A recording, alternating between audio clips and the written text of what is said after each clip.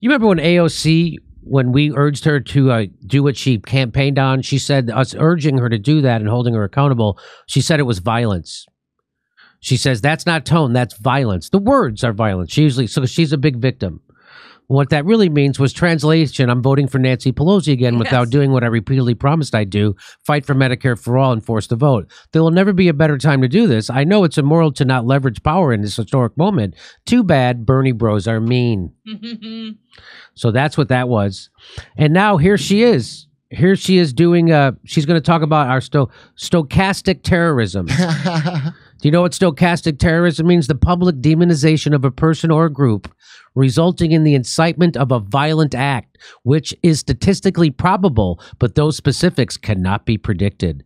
The lone wolf attack was apparently influenced by the rhetoric of stochastic terrorism. That's unbelievable that word ain't going to take off how they want it to, by the way, because it has stochastic in the beginning. Yeah, and it sounds sarcastic. The original terrorism was they understood dumb people. Yeah. You know, people don't know all these fancy. Stochastic is not going to. So what's this saying is that other people are responsible. You're responsible for nothing. Is what's really what it's saying. It's saying you're responsible for other people's actions. So like when that guy shot those Republican congressmen on the basketball court, and he said he did that because he watched Rachel Maddow. Yeah, that would be Rachel Maddow's fault. She's a stochastic terrorist. Rachel Maddow would be a stochastic terrorist, as well as a war pig. As well as a war pig. But they never use it the other way. Here's what she said. I think both of us were in alignment on. Did you feel safe sitting there with him? I think it's uncomfortable.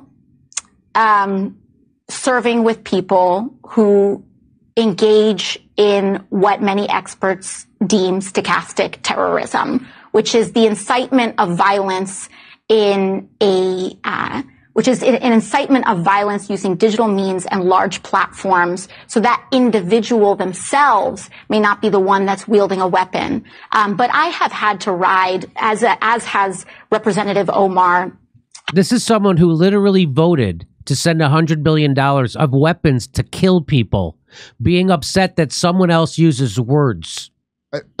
This is amazing. That's not terrorism. What we're doing to the people in Ukraine, that's not terrorism. And she keeps voting for it. But words are terrorism. Dude, it tells you what she's like. It's very telling because she's going. What they're doing is telling the truth about what she does. And that pisses people off. And in her mind, she goes, people would kill me if they knew what I actually do.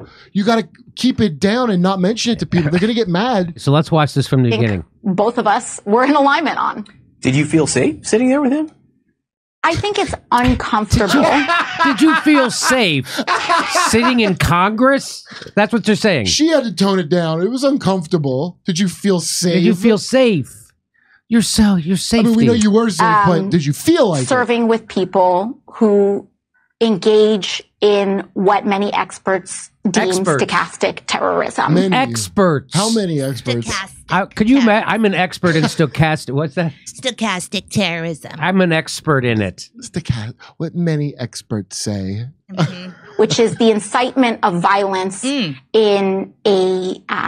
which is an incitement of violence using digital means and large platforms, so that individual themselves may not be the one that's wielding a weapon. But I have had to ride, as has Representative Omar, consistently had to ride in 20,000-pound armored vehicles, engaging in some of the most gruesome threats that you can imagine, that were incited by Republican members. This is not just about a tweet. It is about what life looks like and the marshaling of hundreds, thousands, if not millions of people into doing something. And Donald Trump knows that very well, and he used his rallies very strategically in order to engage in political intimidation of what he deemed his political enemies. You think Donald Trump will be the Republican nominee? I mean, we may see. He will either be the nominee or he will burn down anyone who isn't him, who's the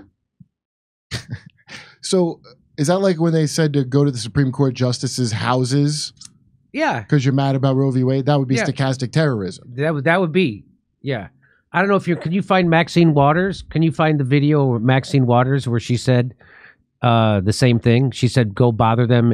As soon as Trump got elected, she said, go bother them in restaurants. And they did. Remember that?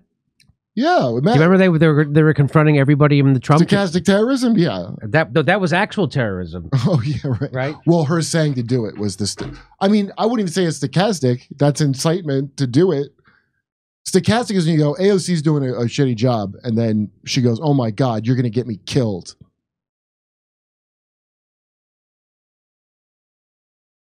I think she even used the word harass. I know it happened in June 25, 2018. I'll send it to. So this is CNN. CNN says Representative Maxine Waters called on her supporters to publicly confront and harass members of the Trump administration. Is that stochastic terrorism? That's why. Yeah. Did those people ever tell me to directly harass you? Maybe they did. I don't know. The California Democrat and vehement critic of President Donald Trump made the comments on Saturday, first at a rally and later at a television interview. The comments, which come after several Trump administration officials have been recently protested at restaurants. So it was after they were being confronted. She even said that afterwards. That have raised questions about the state of American political discourse and we're seized on blah, blah, blah. Wow. So remember that? But I guess that's not stochastic-y. It's just not going to take off because the bottom line is we have laws about incitement to violence. There already are laws. So this nonsense thing you can only use here on CNN. Yes. And the average person is not going to, like 9/11 took off with people. With stochastic terrorism, that sounds like words are violence. It's awfully close to that. Yeah. It is. That is what that is. So words are terrorism. That's what they're saying.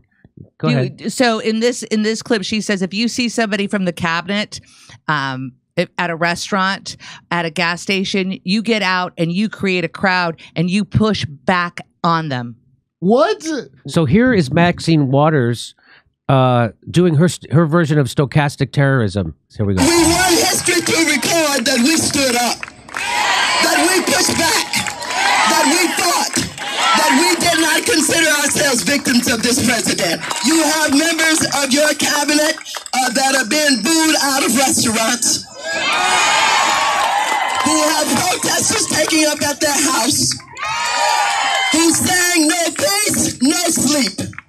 No peace, no sleep. And if you see anybody from that cabinet in a restaurant, in a department store, at a gasoline station, you get out and you create a crowd. And you push back on them. And you tell them they're not welcome. Maybe, I don't know. That sounds pretty stochastic-y to me. But it's a new thing. And only AOC is the target. She's the only one who's ever been targeted ever for anything ever. Hey, everybody, we're doing live stand-up comedy. We're going to Tempe, Palm Springs, Milwaukee, Nashville, Northampton, Massachusetts, Syracuse, New York, Cohost, New York, Hartford, Connecticut, and Washington, D.C. Go to jimmydore.com for a link for all those tickets.